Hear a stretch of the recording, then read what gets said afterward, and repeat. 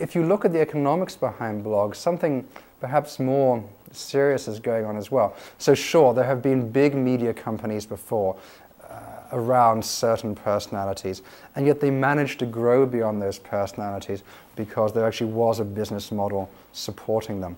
The problem with blogs is that even the most wildly successful ones, like the Daily Dish by Andrew Sullivan, they're not actually bringing in huge revenues. The CPM they're getting, the cost per thousand for page impressions, is still relatively small. So not only are they attached to individual personalities like Nick Denton, like Om Malik, but they aren't really in a position where they can begin to grow and make capital investments to really expand into proper media companies. GigOM, which is probably the best example, someone who began with a personalized blog and tried to grow bigger, had, I think, two other full-time reporters on staff and some support staff, but it was still very much Ohms. I think I believe it's across the internet media space. If smaller sites which are delivering under 1 million or between 1 million to 3 million uniques a month can't begin to demand serious CPMs from a large number of repeat advertisers, and by serious CPMs I mean 25, something like that, I don't think these are sustainable businesses.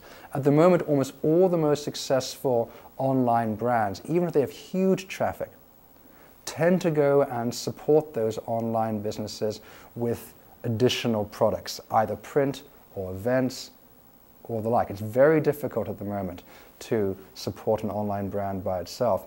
Yet at the same time, the traditional print advertising is collapsing. Sponsorship advertising events isn't much healthier. So we're in a, this is, I guess, is the general theme of my remarks to you. We're in a very uncomfortable position in publishing at the moment. We all know that audience behavior and advertiser demand is driving publishing online, and yet the dollars aren't there. And at some point, we're going to hit an inflection point, a crossover, where we can where there's no business, there's no money left, basically, in the old business, and there's not yet enough new money in the new business.